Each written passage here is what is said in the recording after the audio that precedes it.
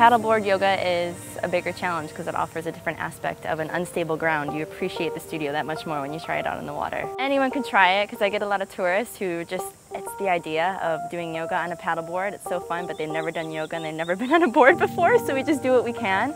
The worst that can happen is I make sure they can swim, because if they fall, you just fall into the turquoise water and it's part of the fun. Yeah, you get a good stretch and it's just drawing into your core, so you have to use your balance. It's kind of like functional fitness, I think.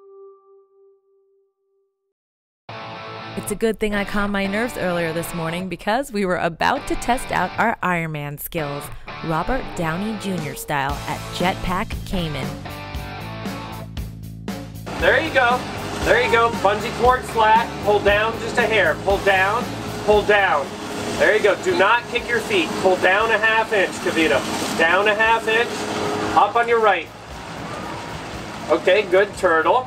Now that is the Iron couple, Iron Man and Iron Woman. Check them out.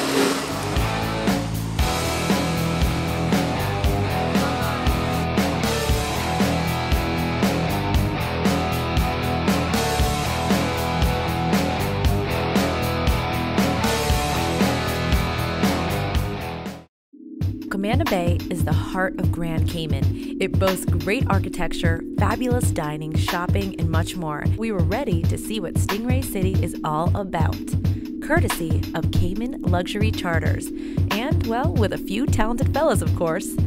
What makes Stingray City so special? Well, as you can see, the crystal clear waters out here as well, and the rays, the friendliest stingrays you're ever going to encounter, guys. They just want to come up to you, play with you, hold you, and even want the opportunity to even kiss you when you're out there.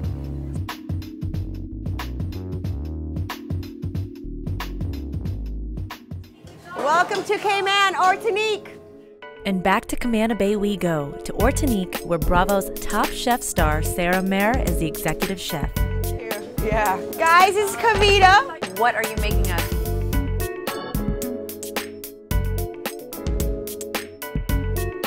You had me at jalapeno.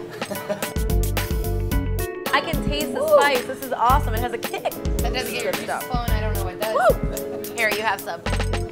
Take it.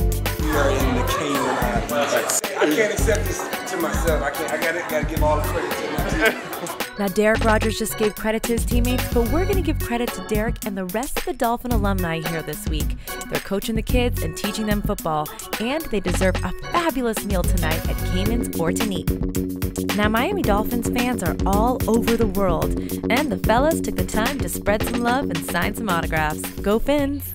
We've had an amazing time here in the Grand Cayman Islands for the Miami Dolphins' first ever youth football camp. It's no wonder they chose this island.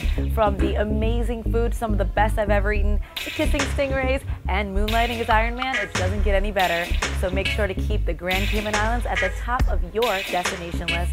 I'm Kavita Channe. Bye.